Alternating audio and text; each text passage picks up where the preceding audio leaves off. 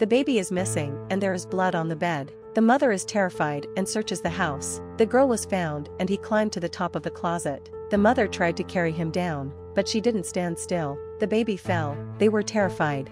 But something strange happened. A pair of wings grew out of the baby's back. The mom picked him up and surveyed the wings. The baby's fall hurt, and he flapped his wings as if he wanted to fly away. Mom was afraid he would get hurt and pulled back.